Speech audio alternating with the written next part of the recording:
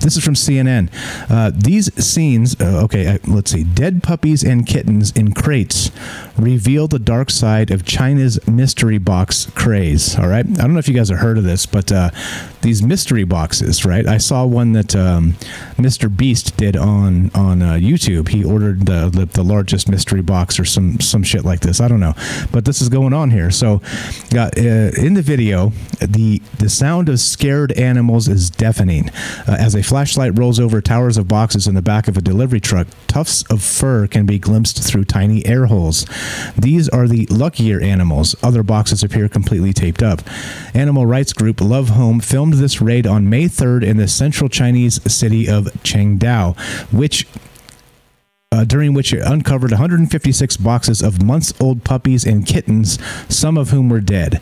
The images scandalized Chinese social media users who were horrified the animals had become victims of a shopping craze sweeping China called mystery boxes.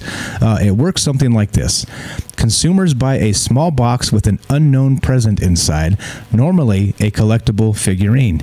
Ding Ying, a associate professor of marketing at Beijing's Renmin University of China, told state-run newspaper People's Daily the boxes were addictive, especially when the prizes were part of a collectible series. Quote, consumers have an inherent need for closure, thus they tend to want to own the whole series once they get one, she said. That has turned the boxes into big business.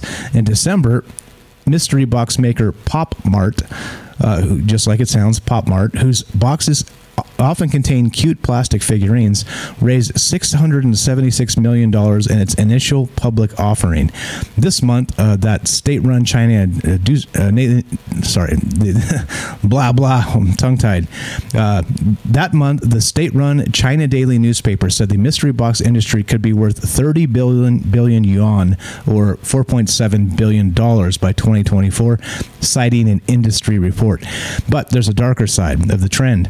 While delivery of live animals by mail is illegal in China, it is poorly policed, according to state-run media. Some mystery box operators are exploiting that blind spot to offer surprise pets delivered to consumers' doors for as little as 32 yuan or $5. So that's what's happening here. They're mailing kittens and puppies as part of these mystery boxes. And clearly, if you're mailing living things, it's not good for these living things to not be dead when they arrive. If you don't believe me, strap yourself up and put a postage stamp on and put yourself in the mail. I'm pretty sure you won't last the first leg of the journey. And I only mean that, tongue in cheek. Don't actually do that, of course.